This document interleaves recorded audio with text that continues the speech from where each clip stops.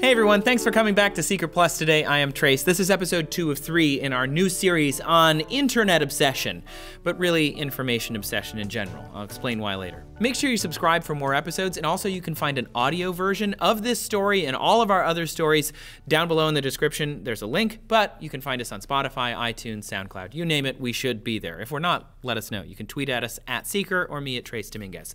Okay, enough of that. Today, we're going to talk about how our obsession with information is changing the world out here.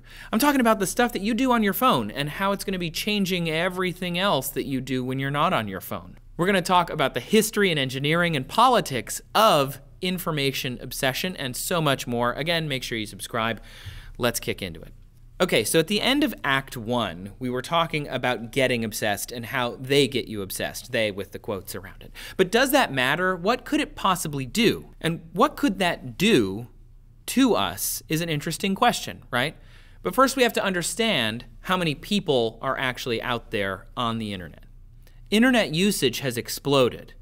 The International Telecommunications Union found in 2000 that there were 738 million people on the internet all over the world. That's not very many relative to the world population of 6 billion or more, right? That's it, just 738 million people. In 2015, it was 3.2 billion people. That's like half of every human that we know exists in the universe, and they're all on the internet. You know, maybe there are other humans somewhere else. We'll have to wait till Daniel figures out the Stargate to do that, but whatever. On average, Americans spend 10 hours a day staring at their screens, and that's at minimum. For me, it's a lot more because, you know, I'm staring at screens for you all. What we wanted to know is what all this screen time is doing out in the world. Is it really changing things? Not just in the Estados Unidos, you know. We're changing the infrastructure of countries all over the planet in response to us being obsessed with sucking information out of the internet. But let's be clear, this is not the first time this has happened. So before we get to the actual infrastructure and the changes, let's address the history here, because this is Seeker Plus and we love it when we get to do some history. In the 1700s, books finally became affordable for the average person. You could just go out and buy a book. And this changed the world. Now we had something called reading mania. People were really upset and scared because all these people, they weren't talking to each other. They weren't walking around the town square. I mean, I don't actually know that. Maybe they were. But they were reading books. They had their heads down reading a book. Remember the opening lines of Beauty and the Beast? This was a real problem that people were worried about. It was derided and feared. By the 1880s, the New York Times wrote that novels were unwholesome. Books were unwholesome. They were unwanted by the media elite. They wrote, the novel reader, quote, detests stories in which the interest is not exaggerated and pulled up 10 times as high as the interests of ordinary life.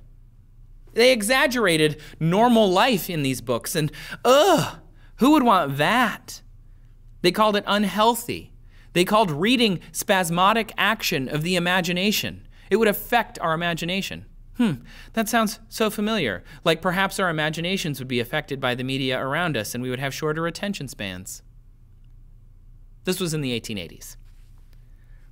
Today, we have the Journal of Neuroscience, which did an fMRI study where, again, they look at blood flow to different parts of the brain.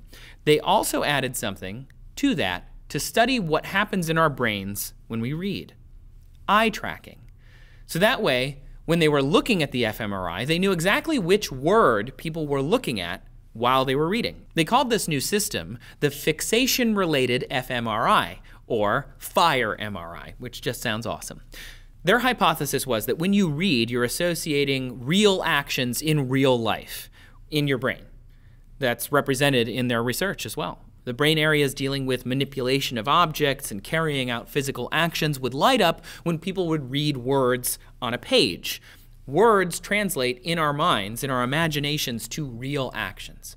So if you're reading a story about a wizard and, living in the UK or whatever, you're picturing those actual actions. When he grasps his wand, you're picturing him in your head grasping a wand. Another study done with 18th century literature specifically found executive function also lit up, and our old friend, the pleasure center.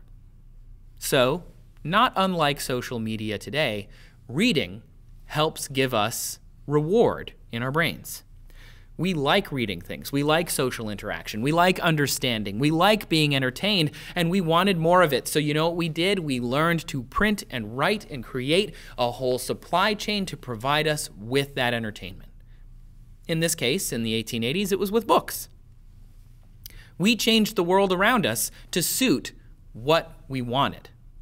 Eventually, we started creating other things to do that same thing. I'm going to fly through a few of them really quick just to give you the idea. I think you probably get it, but we're going to go Malcolm Gladwell, and I'm going to kick the dead horse on this. Telephones, think of all the pop culture there is around telephones, the sense of connection. There are not a lot of studies about this telephone addiction kind of idea, but I'm sure we all know of people obsessing over being connected, about feeling anxiety, about missing our calls, and we can feel that. And the New Scientist had an op-ed in 1986 where they had something that they dubbed the teleholic, which was a person who would use the telephone for long periods. They could have 8 to 10 people on a single call. That was especially common with teenagers, and they were dubbed antisocial and psychologically imbalanced. They were called sad, bad, mad, and shy. Sound familiar? Of course it does. You've probably heard that about your social media use. In the 1980s as well, New York Times writer Trish Hall wrote, "The U.S. is becoming addicted to telephone chatter. Some people have as many as 2 telephones for a single person." Can you believe it? There were also fax machines. One guy was called out, which was a little mean, for faxing his girlfriend in Japan. What are we doing with ourselves, they were asking in the late 80s. Do young people have no inhibitions? Seriously, they were asking that. People took this thing that they liked and they started putting it around. Telephones were everywhere. We got them at home, we got them at work, we got them in airplanes in the 1980s. And the media kept commenting about how teleholics were the reason we were doing this. There is some science behind this. Science Reports has a study about social interaction and how it gives people meaning, and it lights up in the ventral striatum, which you probably already have guessed is part of the reward system, our good old friend. What about television addiction? Of course, that exists as well. We've all heard and talked about that. In 2003, a Scientific American piece wrote about people who watch a lot of television potentially having some kind of substance dependence. It was very similar to drug use, is what they were trying to say. You could have repeated unsuccessful attempts to stop watching TV, and then you would get withdrawal from the entertainment that you would get while watching. The Journal of Behavior Addiction in 2013 did a literature review of all of the different studies around television addiction and found the first mention of it being back in 1954. Televisions then were much smaller, black and white, it was a very different time. And they found that it was addictions not unlike gambling and substance abuse that most mirrored television addiction. And there were behaviors that were involved as well. They called it food for the senses, and they said it was very shocking. Quote, "TV addiction might be expected particularly among persons experiencing inadequate turnover of mesolimbic dopamine." That's right, the reward system, back again. Little dance break. So New York Times writer Roland Nethaway actually called television, quote, "an opiate for naive children." That was a headline. We began to change the infrastructure of the world for all of these different things. Books and telephones. We crossed cables from coast to coast. We built dishes. We launched satellites. We bounced the signals off those satellites, all to satisfy this craving for information, for connection, for social interaction, right? And yes, we haven't even gotten to the internet yet. This was all before that, dating back hundreds of years. What I'm trying to say by going through all of these different things is we build the infrastructure to serve what we want. The infrastructure doesn't just happen to us and then we react. The world adapts to us. We are not victims of our infrastructure. Books gave us unprecedented access to power. Newspapers gave us unprecedented access to power. Radio, television, cell phones. Do you remember the Crackberry? Those of us who are a little older? Yeah, the Crackberry was what they called the BlackBerry because people were just on it all the time. And now there's the internet. We adapt the real world to wants over time. Nearly 90% of American teens report being active users on social media. The youth have continuously outpaced other age groups in adopting new media. That's according to Leonard in 2015. And the examples of how the infrastructure has changed outside of, building cable lines and launching satellites to communicate better. And there are some examples of how we've changed infrastructure outside of launching satellites and building cable lines and such. We physically changed roads and sidewalks after the inventions of cell phones. For example, in 2014, China added a sidewalk lane in one of their cities. DC actually had one first here in the United States as a joke, but it was copied around the world. Some people actually thought maybe this is a good idea to put people who are staring at their cell phones in a separate lane in the sidewalk as people who are walking with purpose, if you will.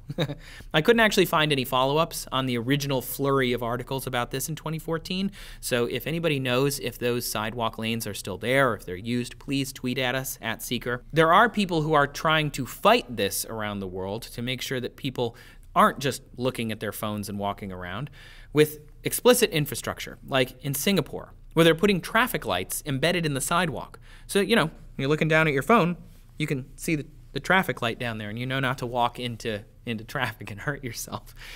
They literally have green and red signs embedded under the sidewalk. It's amazing. There are other places that do this as well. The Netherlands has crosswalks that are built to keep you from using your phone. In Germany, they have train stations that are designed to make sure that people using their phones don't get hurt. And in Thailand, they also have mobile phone lanes where people can walk and use their phone at the same time. It's pretty amazing. The Ohio State University has a study where they talked about distracted walking, and they found that 1,500 pedestrians were injured in 2010 alone, and that has doubled since 2005. And it's not just silly academics talking about this. The National Safety Council that monitors all of this stuff found in 2017 there were 6,000 fatalities related to people being on their phone and not paying attention. In Honolulu, they're actually making it illegal to look at your phone while on a crosswalk. You could get a ticket for that, and it's an expensive one. In the developed world, we're not changing the infrastructure quite as much as in the developing world, mainly because we already have a lot of it built. But now that cell phones exist, the developing world is seeing a lot of infrastructure change, or maybe not change, that we would have had to do. Let me give you an example. We built telegraph lines, phone lines, cable lines, and cell phone towers that have cable and microwave connections to each other. In Nigeria, everyone had a cell phone, but they probably didn't build all of the infrastructure that we built to get there. They built mainly cell phone towers, right? They didn't necessarily need to build telephone and telegraph lines to get information to every single person's house everywhere in the country. The problem was they didn't have internet access to Nigeria. The big back channels that the internet uses, the big cables that are underneath the water that ship it across the world, those didn't connect to Nigeria. So Funke Opeke, I don't actually know if that's how to pronounce her name, but she is awesome. She started a company and got access to the internet in Nigeria through a backhaul service, and they got access to an undersea cable. And now people in Nigeria don't need cable modems. They can just use their cell phones and access the internet. Who needs wires, There are also all these other plans to get internet to places without building all of this infrastructure, and you could argue that these plans are infrastructure in themselves. Balloons from Google, satellites from all sorts of different companies, drones from Facebook, and a whole bunch of other crazy ideas to try and deliver internet to people around the world, all in the feeding of this information obsession. Over time, we've slowly demanded this stuff from ourselves. And there are people who are legitimately addicted to their devices, to television, to radio, to news, but there are also millions more who aren't addicted and are using these services. And with the internet, just like with telephones and letters and newspapers, they're pretty ubiquitous. So the point of this whole exercise is to say a couple of things. One, information obsession is not an internet thing, it's a human thing. We've always had internet obsession. Let's go back to reading mania just for a second. One Quartz piece by Charles Chu found, when he did the math, that the amount of time we spend on social media is equivalent to reading about 200 books a year. We could read that in the same amount of time, which is pretty incredible. But does that mean things are worse now? I mean, if you had reading mania, couldn't you just read 200 books a year, right? Maybe it's the same. Maybe they were reading 200 books a year, and that was freaking people out. In the same way that now we're reading our timelines all the time, and that's freaking people out. Maybe they're the same. I am not the person to ask if it is. You'd have to ask scientists and researchers. While researching this piece, there was a really great piece on timeline.com. It's by Louis Anslow. You can check the link in the description. It's really, really cool. He did a lot of the research into newspapers and headlines. Claims have been made about addiction to various technologies that we didn't get into, including comic books, video games, the internet, of course, and virtual reality in a coming addictive way. So this is definitely a problem we're going to keep seeing. But we've got the internet now. It's on 3.2 billion people's phones or computers, right? What happens when it gets to everyone?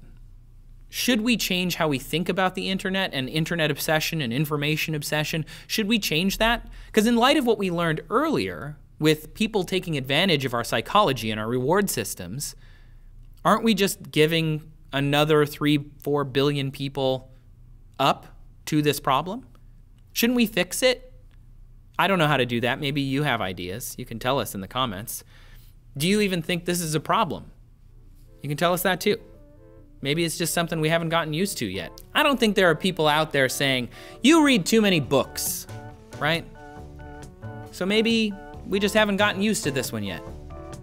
We'll see what comes next. Thanks everyone for watching Seeker Plus this week. I'm Trace. You can find me over on Twitter at Trace Dominguez. You can find us at Seeker. You can find the 3rd episode of this series next week here on the YouTube channel, so make sure you subscribe. You can also find audio podcasts of all of our stories over on Apple Podcasts, SoundCloud, iTunes, you name it, we're there. Again, thank you. We'll see you next time.